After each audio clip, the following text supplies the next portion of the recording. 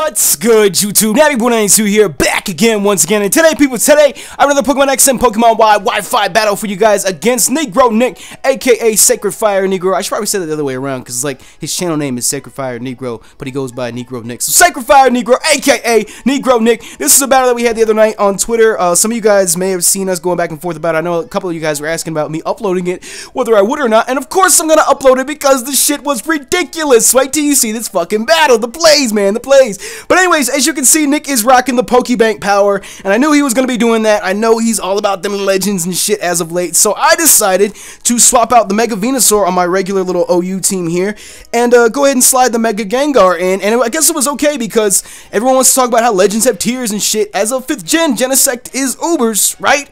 So Mega Gengar being Ubers, we both have an Ubers on our team, so it kind of balances out there. But anyways, he leads with his Genesect, of course, the shiny red Genesect. Oh my lord, shiny Genesect. And I led with the safe lead of Scrubadub. Scrubadub can pretty much do nice damage equally to everyone on his team, so I wasn't really concerned about it. It was a decent lead, and for most time, Scrubadub's going to take a hit, as he took the U-turn there. Didn't take it very well, but he took it either way. So he's going to go ahead and U-turn out here. Got to protect that shiny, nice Genesect. And the only thing on his team that can really take a hit from Rotom well, I would say, is his own Rotom. And I figured that's what he was going to go out to, but the Hydro Pump did enough damage for me. My timid max speed Rotom actually outsped his. So I was happy about that, because 9 times out of 10, whenever my Rotom goes up against another Rotom, it fucking gets outsped, and I hate it. I hate it to no fucking end.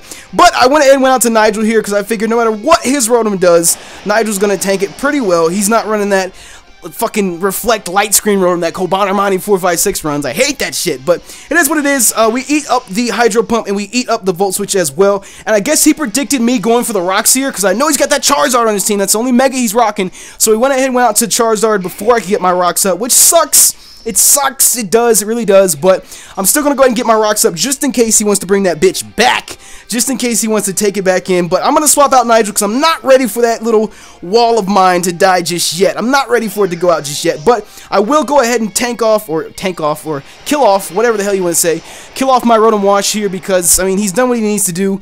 It'll be nice for me to get the good switch in, and of course the sun's going to go up with Drought. And that's going to be a problem here in a minute, as you'll see. But the sun does go up with Drought, and that combined with the Flamethrower allows him to get the kill on my Scrubadub. But like I said, I'm perfectly fine with it. It's okay. It's okay to kill off a Pokemon every once in a while, just so I can get a clean switch in. So I go into Bongo, the Azumarill, the power. And I go for the Aqua Jet. Aqua Jet, still, even with the sun up, does a nice 50%, maybe even more. I love it. I absolutely love it. And Nick is not about to leave this Charizard in because the Azumarill is about to eat up this Solar Beam. Motherfucking, oh my god, he eats Solar Beams for breakfast. Full health Azumarill. If I would have taken any damage, I wouldn't have lived that. But luckily, I lived it with 5 HP, and that's all I fucking needed because that forced him to swap out because he knew he wasn't going to take another Aqua Jet from the Azumarill.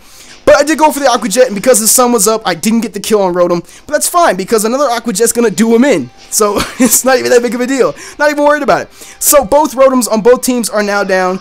That's good, because 2 Levitate Pokemon out of the way, and Rotom Wash is good, period, just because of his fucking typing. Rotom Wash is a fucking monster, that's why everyone runs him. But of course, out comes the Smeargle. He didn't set up with him, even though he's going to try to right now. Because the sun is up again, I can't get the max damage out of the Aqua Jet that I wanted to get. So he goes ahead and puts my Azumarill to sleep. And of course, that's what everybody fucking does with Smeargle. I mean, I could have, in retrospect, I could have swapped back out to Nigel, the Ferrothorn, and fucked him over with the Spore. But he probably still would have gone for the Sticky Webs and everything else because, maybe not. The stones were out. I could have gone for a Power Whip and killed his Smeargle, and he would have just gotten maybe just the Sticky Webs up, or I don't know. It's neither here nor there, but he goes ahead and goes for the Parting Shot and gets his Smeargle out of there just in case he needs to set up with it again or have a Death Fighter Pokemon of his own. And Azumarill is just chilling here with 5 HP. Knocked the fuck out. It would be really, really nice if he would wake up and I can get an Aqua Jet off on this Landorus. That would be really, really nice. Really, really nice. Even though it's good that we got the Intimidate off too, but Bongo, unfortunately, does not wake up, and that is the end of Bongo, unfortunately. Which sucks. It sucks, because even with 5 HP, an Aqua Jet, Choice Banded, Azumarill, huge power, it's still going to do serious damage to everyone on his team. But that sucks. It's whatever. So out comes King Boo. Now, most people run Choice Scarf Landorus, and that's the idea I had going with this. I was like, he's going to either predict me to Mega Evolve and go for an Earthquake, or he's choiced into Earthquake, so I stopped, and I didn't Mega Evolve Gengar. I left him the way he is, so he still had levitate, and Nick went for the earthquake. The mind games, people! The mind games! It's fucking outplayed. I'm sorry, Nick. I'm sorry, Nick. Straight outplayed his motherfucking Landorus. And that was nice, because Landorus is a threat. And we got some nice damage off of the Shadow Ball, the Stab Shadow Ball. And now we can get the Mega Evolve off into the shiny Mega Gengar! I love it! I love it! I love it! I love it! I love it! And of course, he goes out to Smeargle. So, Shadow Ball's not gonna do shit because he's a normal type. So, like I said again, he used the parting shot on the Smeargle just to keep him in, just to fuck with me like that. But it is what it is. Dazzling Gleam puts him away, and out comes his Genesect. Of course, a lot of people run Choice Scarf Genesect, and that is enough to outspeed a Mega Gengar. So it kind of scares me a little bit. It kind of scares me a little bit. But he goes for a U-turn. I don't remember what the hell I went for there. Maybe Shadow Ball. I guess I figured I was gonna live whatever the hell he was gonna send at me with full HP, because a lot of people, Gengar is frail. He is a glass cannon, but most hits, unless it's super effective or like a Dragon Dance boosted move or some shit, most hits Gengar can live. He can live at least one hit if you get outsped. But it is what it is, and obviously he's not Choice Scarf because he didn't outspeed my Gengar, but it doesn't matter because his Landorus is dead. It is gone. It is dead. It is gone. Ain't nobody care. Ain't nobody care. And out comes a Keldeo. Could you imagine how pissed I would be if Gengar dies to Keldeo? Oh my god, I would never live it down. But we outspeed, of course, and we go for the Dazzling Gleam, and that gets some nice damage off. If only it could have killed. If only it could have killed. I'm pretty sure he's rocking Hidden Power Ghost on this. That's why it did so much damage. But don't even matter. Does not even matter because we live it. Like I said, Gengar can live one hit normally. He's not going to take hits very well, but he can normally live one hit. So the second Dazzling Gleam kills off the Keldeo. Out comes his Genesect again. At this point, Gengar's health is so low that I'm not really trying to save it. It's okay if he dies because it'll allow us to get the clean switch in, which is perfectly okay. I'm okay. Gengar put in work. He killed the Pokemon that he needed to kill. He killed half the team. The Smeargle, the Landorus, and the Keldeo. Oh my lord. Oh my lord. So down goes the Mega Gengar. He's got his Choice Scarfed. I have Talonflame. He's got Choice Scarf Genesect. And what the hell is a Genesect to a Talonflame? Death. Instant death. And it sucks for him because I'm pretty sure at this point in the match, look at this. 1 HP, fuck out of here. I'm pretty sure at this point in the match, all he's got left is his Mega Charizard Y and Genesect. He can't swap into Charizard Y because the rocks are going to kill him.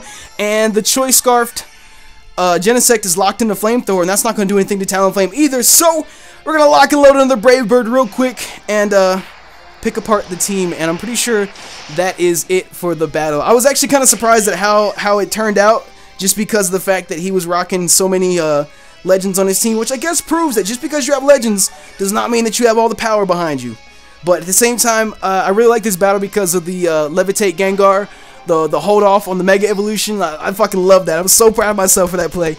But like I said, the stones go ahead and kill off Charizard Y, and that will wrap up the battle for me against SacredFireNegro. But of course, his channel and Twitter will be linked in the description. Make sure you check it out. He does Wi-Fi battles himself and Let's Plays too. He's in the middle of an egg lock right now, so go check him out for me if you can. Smash that like button for me too if you enjoyed the Wi-Fi battle, the Gengar switch and all that. I love it. I'm just so content. I fucking love that play. But yeah, besides that, you guys, smash that like button for me if you haven't. And of course, thank you for checking out the video. You know me, YouTube Nappy 192. I'm out.